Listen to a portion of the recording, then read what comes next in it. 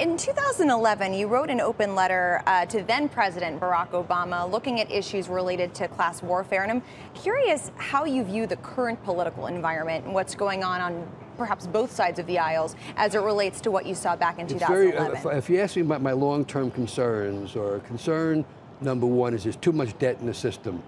I was very surprised how abruptly the economy slowed in response to a very small rise in rates. That tells me that there's too much debt in the system. Public debt and private debt? Public and private debt, yes. And the second thing that bothers me, to be honest with you, is I think the tax package, while correct for corporate America, probably gave too much to wealthy people at a time when the economy didn't need the stimulation. And I think that's going to come back and bite us in the can one of these days. What day, I can't tell you.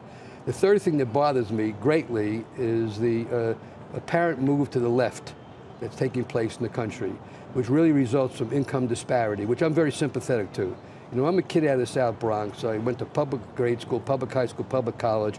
I was lucky enough to make a lot of money on Wall Street. I'm giving it all back, not half. I've told Warren Buffett, asking for half isn't asking for enough. I've taken the giving pledge. But I think that what made America great is our system of capitalism. And capitalism has some flaws, but socialism has no benefits. Okay, and so I'm very worried. I think what happened in New York with the movement led by AOC, I guess her nickname Alexandria Ocasio-Cortez, is disgraceful. I mean, the number of jobs lost, the wealth. You mean with Amazon? With Amazon? Yeah, absolutely. Disgraceful. Totally disgraceful and wrong. And I give you a quote. It's the only reason I have a piece of paper here. Everything else I don't need. But basically, the main vice of capitalism is the uneven distribution of prosperity. The main vice of socialism is the equal distribution of misery. And, you know, I'm committed to capitalism. Everybody has a hero figure in life, you know. Mine is Ken Langone. I read his book, I Love Capitalism. He's a great human being. He's on point. And basically, we have to make sure the country does not move to the left. And what we have is a bunch of candidates running on the Democratic ticket that are leftward leaning. And that's just, in my opinion, very counterproductive, very destructive. So you believe a potential wealth redistribution, lowering, that would decrease the wealth gap in the country, would be worse for the economy than... Long term, sure. I mean, basically, there's so much evidence. You know, 2 or 3 years ago, I went to Cuba on a mission, just before it was legal to go. You could go on an educational mission. And the Cuban people are hardworking, industrious people.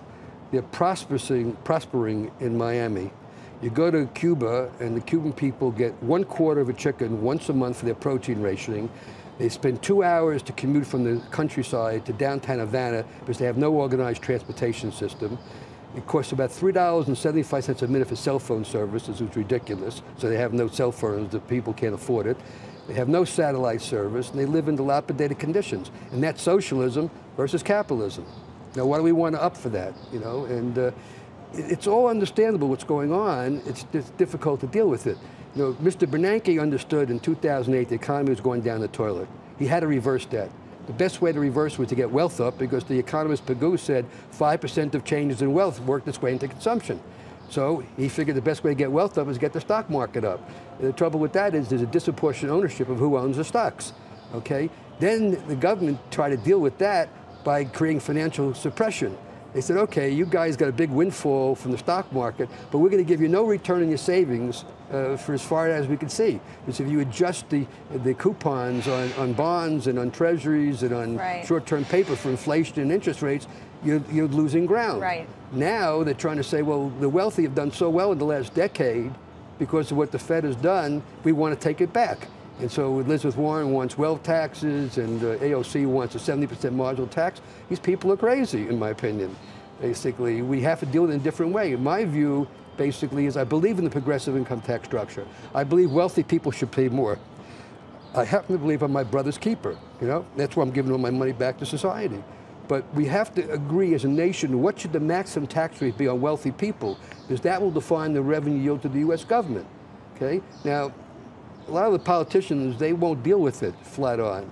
I hope Mr. Buffett isn't upset with me. I'm a huge admirer of his, but I called him 5 years ago and said, Warren, I agree with you that wealthy people should pay more. What do you have in mind? He says, if you make $1 million a year, a 35% tax rate. If you make $5 million or more, a 40% tax rate. I'd sign on the dotted line and that instantaneously. If you live in New York, New Jersey, Connecticut, California, high-tax states, you're already in the 50s. What is it's a moral question. What should the people give up of their hard work? You know, I'm lucky, okay? I worked very hard, but I worked hard doing what I love. I love what I do what I love.